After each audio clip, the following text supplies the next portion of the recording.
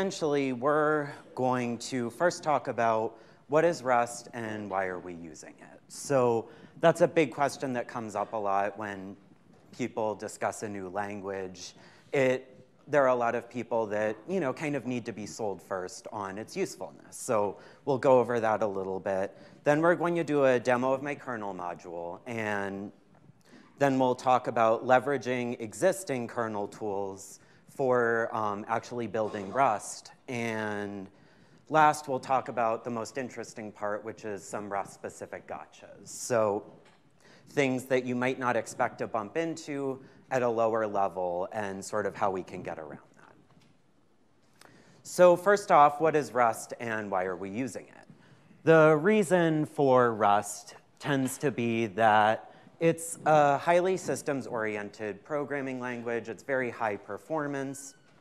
Despite it being a relatively new language, started around 2010, then it's actually made a lot of headway in that time. And so we get some really nice benefits like no garbage collection or manual memory management, and the allocations and deallocations really are handled by the compiler for you. It has a robust type system that is going to allow you to use unsafe to kind of opt out of those stricter security checks. And it's LLVM based, so it's going to give you a lot of those really nice optimizations. All of that together with kind of the existing ecosystem of out-of-the-box documentation and built-in testing capabilities kind of make it a really attractive option for a lot of people. So we'll talk a little bit about the safety guarantees. So Rust is strongly typed, so it's able to do some pretty intense type validation for you. It has ownership validation, which at a high level is what scope owns this data at what time. It's also able to do mutability validation, which essentially says when we have references, which of these references can mutate at a given time. And together, these provide some pretty attractive guarantees. So we're going to have memory safety, so no dangling pointers in safe Rust. We have data race safety, so we can't access data from two locations at any one time, and for write access. And these guarantees can all be overridden with the unsafe keyword. So who here is familiar with what an ABI is? Raise of hands. And who here needs a review? We can go through this. OK, thank you. So an ABI at a high level is going to essentially be a standard of generated assembly that basically guarantees that when you link two things together that it will be compatible. So this includes things like consistent assembly instructions, data type sizes and alignment, and it's also going to be calling conventions and register usage. So this is very important when it comes down to interoperability between languages. So a lot of times we'll have interoperability between new languages and C, kind of plagued by a lot of things like driving the runtime and garbage collector from C. We'll have data type conversions that get pretty painful. We'll have to just explicitly write some bindings in C and kind of link that into our new language, or sometimes we even have to write assembly, and a lot of people like to avoid that. So Rust's approach is that you can explicitly coerce functions to really stick to the C ABI at compile time. And so we get some major benefits from this. One of the things that we're going to get is that we can link directly with C. And this is pretty simple compared to some of the other approaches I outlined. Rust actually is going to natively support in its build system linking C directly into the Rust program. So even the build system works with it pretty simply. And we really don't need any assembly for this whole process. So this overall is going to make Rust a very good candidate for kernel development. Anything that we are not able to offload to Rust, we're able to still do in C. So things like the C preprocessor are really going to need to be done in C. There's no kind of type-safe way to represent that. And particularly if we're accessing data fields in a struct that is kind of littered with if-defs, then at that point, we are really going to want to offload that to C as well. So we'll talk a little bit about the type system too. Rust is strongly typed, so we're going to get validation of data types passed into functions and validation of pass by reference versus pass by value. But both of those things can already be done by C. So what else does it kind of give us that we don't get in C? And some of these things are going to be things like explicit conversions only. So we're never going to have sort of a wiggly kind of typecasting system. We actually have to explicitly say how we're going to convert from one type to another. And so this really avoids some undefined behavior that could pop up. We're going to have type parameters, or generics as they're known in a lot of other languages. This is also validated and supported by the compiler. We have mutability checks. And what this is going to do for us is we have two rules. So we can either have one mutable reference and no immutable references to prevent sort of read-write corruption, or we can have as many immutable references as we want and no mutable references. So you can kind of think of it like a read-write lock at the compiler level. Ownership, we use move semantics, and so basically mutable and immutable references can be passed into functions, but essentially that does not constitute a move. Own data types will be moved when they're passed into a function, and they cannot be used in the original scope after they have been moved. These guarantee memory safety and data race safety, kind of as we talked about before. So when it comes to performance, we often get into a lot of kind of nitty-gritty number-related details, and people always want to know which is faster, C or Rust. And I'm going to kind of sidestep all of that because we're instead going to go over some non-controversial points. So Rust is going to produce native binaries. There is no garbage collection or VMs, so essentially we're going to get some performance boost from that. Rust uses LLVM as a backend, so anything that Clang has in terms of optimizations, those are also available to Rust. Rust is also going to use an intermediate representation, and what this allows us to do is Rust-specific optimizations, so that happens before we compile it down to LLVM. So when we're actually writing sort of more performance-critical code that really relies on some kind of unsafe pointer magic, then Rust also provides unsafe capabilities to drop down to that level and really do what we need to do. We can kind of think of Rust as generally in the same performance class as C and C++. And Rust's unsafe keyword, which we mentioned in the last slide, is going to allow us to do a few things. We can dereference raw pointers, we can call code that has been marked as unsafe, and we can access or modify mutable static variables. So these kinds of operations are often needed when we're doing some sort of FFI. And so this unsafe keyword is really kind of crucial for building C into the actual nuts and bolts of the language. So now we're going to have a little demo of my kernel module. So the kernel module itself is pretty silly, but it does do some really important things. So it's going to do some char device creation using the kernel API for that.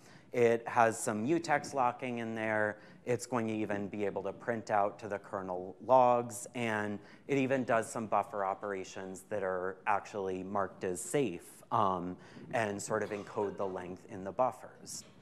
So we don't really have to worry about buffer overflows here. So it's really just going to create an animation that when you cat the device node, then what it's going to do is it's going to display an animation. So first, I'll give you kind of the steps if you're looking to reproduce this on your own machine. And now we'll go through it. So here is my project directory. Make it larger. Here we go. Is that good? Yep. OK. So we're just going to run make. It's going to build this kernel module. We're going to insert the module. And now we're going to check the logs for the major and minor number.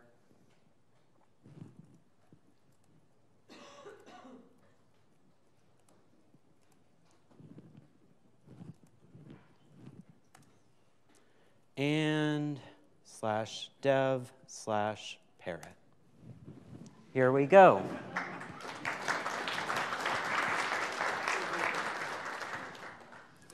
So what does this kernel module do? We party hard. So how did I do this? Well, I leveraged actually a lot of existing tooling for the kernel. So we have here a list of basically all of the tools you'll need for this. But the most important one really is kbuild, because that is the native system for the kernel builds. And so we're actually able to leverage that because of Rust's CABI compatibility to actually offload a lot of this. So what changes? Well, we're going to have to do something a little bit more manual to basically create our object files. And we'll have to do a few function declaration level changes on the Rust side. And the way the kernel API methods are handled on the Rust side will also have to change. So kbuild really is going to be the easiest way to accomplish this task, because it's makefile based and accepts CABI compatible object files. And it's also, going to be semi-shell based. So we're able to call into different tools that we need in the Rust ecosystem. We will need to download some devel packages. And while the kbuild documentation is pretty dense, usually it will give you everything you could possibly need to know for something like this. One note that you should definitely put a bookmark in is that it's going to ignore static libraries. So this actually comes into play later. As for Rust side changes, we'll have to make two specific changes that are really important here. One is going to be an attribute that we attach to the functions for entry points, that is no mangle. And one is going to be just declaring this as compatible with the CABI as an extern function. Overall, the rule is that we should keep everything compatible with the CABI. So for example, we're going to want to use pointers instead of references, and similar kind of CABI compatible data types that map directly to Rust data types, but have a little bit less information encoded. So no mangle is really important, because by default, C is going to assign a label that essentially just kind of maps from this entry point in the kernel to this label right here. So it's really a one-to-one correlation. Rust is actually going to mangle the symbols. So we have a init module, and it's going to take it out of the global namespace by mangling it, as we see right here. The solution is that on kernel entry points, we just attach no mangle to the top of this function, and we're going to get the unmangled symbol. When we actually talk about extern C function declarations, then one note is that this is not going to validate that everything you have done is CABI compliant. So there is some work that you have to do to make sure you're doing everything correctly. However, this is because not everything that is in Rust is actually compatible with the CABI. You can force it to become that way, but it's not going to be that way by default, and this should be relatively intuitive because ultimately we're representing things that are just not representable in the C-type system. So data types really must conform to the CABI, so we'll have integer primitives that are acceptable, anything in the libc crate, and pointers to any of those acceptable types. We can also mark structs as specifically CABI compatible, and this is going to exclude a lot of things like vectors and slices and a lot of other data types that we just can't use. So slices will not work because they encode length and pointers do not. References also encode additional information that pointers do not. We're not going to be able to use U128s because C does not support those at the CABI level. And we're also going to have to mark those structs as explicitly CABI compatible because of memory optimizations that Rust will do for us. So we should talk a little bit about libcore because this is going to be everything that we need in terms of basically a standard library. So you can think of libcore as the standard library for embedded or systems work that's basically going to allow you to define your own allocation and do a little bit lower level things like that, that essentially the standard library itself is going to take for granted. So we're going to need to include this somehow in our build. So it actually gets a little bit more complicated than I was originally thinking. Rust can output a number of different output options, but ultimately we're going to want to go with static libraries. So as you might remember, static libraries are not compatible with kbuild, so we'll have to take some manual steps to actually make sure that this is going to properly work with kbuild. So this is a little bit more manual than some people might like, but it does work consistently. And because static libraries really are just archived object files, what we're going to want to do is basically unarchive that static library. And then with LD, we can just link all of those object files together. And we're going to get an object file that actually gives us exactly what we need. This object file basically can then just be passed directly off to kbuild. So now we're going to talk about some Rust-specific gotchas. So this is really defined in kind of 3 different levels. So we're going to have the symbol level, we'll have the foreign function interface level, and then we'll have global state immutability. So at the symbol level, we've already kind of touched on no mangle, so I'm not going to go over that again, but we also need some build-specific changes. For example, if you're doing this all manually, then you will have to make sure that your code is compiled with some flags, for example, to put it in kernel address space and basically use the procedural lookup table instead of the global offset table because of the nature of the kernel address space. Now, all of this can kind of be avoided and really has to be avoided because of libcore. So when you're building normally with Cargo, the native build system, then what it's going to do is it's going to link in a pre-compiled libcore for you. And when you do that, then essentially you don't have any control over what options that's actually been compiled with. When you start linking it in, your code that you wrote might have the appropriate flags for the compilation. However, libcore is not going to have that. So really the only way that I found around this is to use Xargo, which is a cross-compiler for both your code and libcore. And then, thankfully, they were nice enough to put a Linux kernel target in that for us. So this is going to be a lot simpler. Now, at the FFI level, we have a few options. So we have BindGen, which is a tool that can generate bindings from C headers, actually. But this is not really going to work for us because BindGen doesn't actually work with the kernel headers. Now, we can do DIY bindings, and some of that is really necessary because this is the only way to expose kernel methods directly from kernel space into our Rust code. This gets a little bit messier because we actually have to make sure that our data types match up directly between the kernel API and our API that we've exposed. So this one should be done with caution, but it really is the only way to expose kernel methods directly. We can also wrap kernel API calls in kind of safer C functions that have fewer parameters.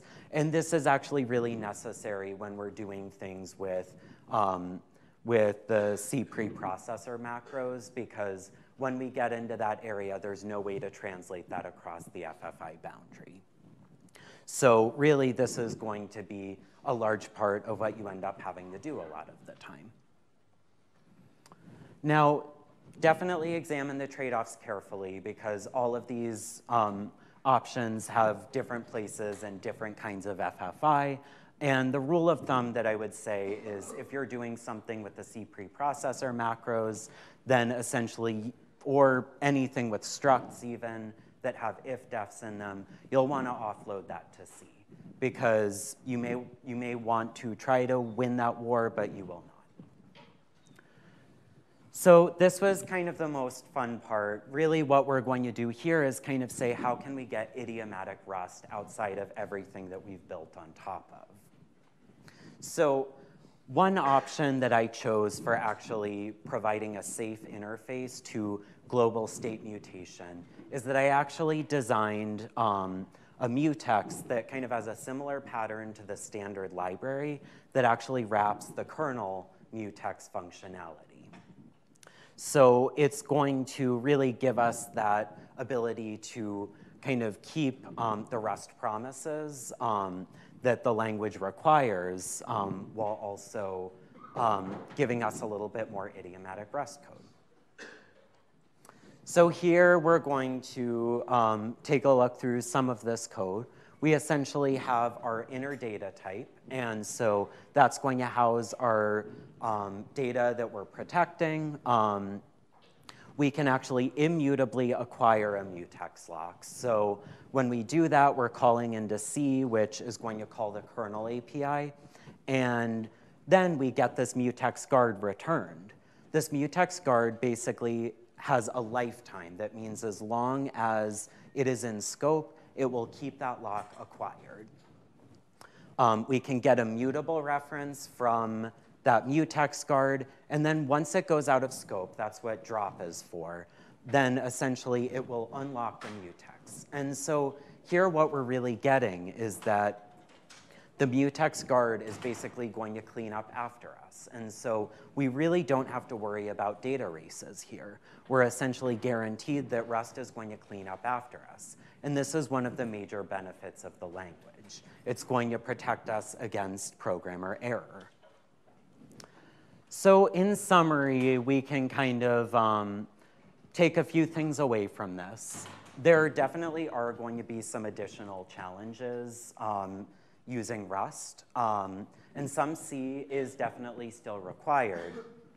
But Rust's benefits really can be used effectively in the kernel. We can kind of get a lot of things for free in terms of resource management and cleanup without really a performance hit. And ultimately, there was a whole lot less unsafe than I thought was initially going to be required. So thank you for attending. Here is the link for my source code if you want to take a look through that and see more, if you want to see just sort of a more in-depth example of this. Thank you very much.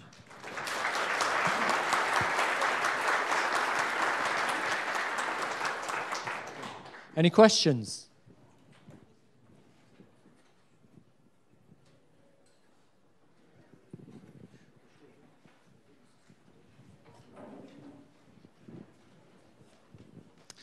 So I've seen a couple other Rust and Linux kernel projects, and I'm just curious how many others you have looked at and what you explored before you did this. So I actually I've looked at maybe one. When I started this project a while ago, I looked around a little bit for this, and I was actually unable to find very many when I started this. I'm not usually sure what the approach they take is, and the purpose of this one was basically, instead of really getting down into the weeds of exactly how we can do everything from scratch, this really was intended to be, how can we make this as easy as possible? And that's ultimately why I did this project.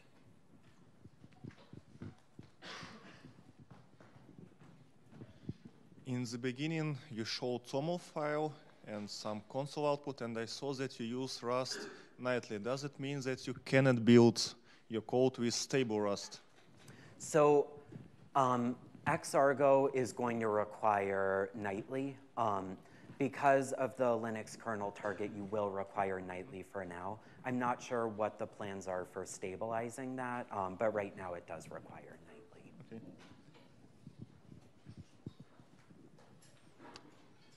Any more questions? Well, we'll wrap it up early there then. Thank you all very much.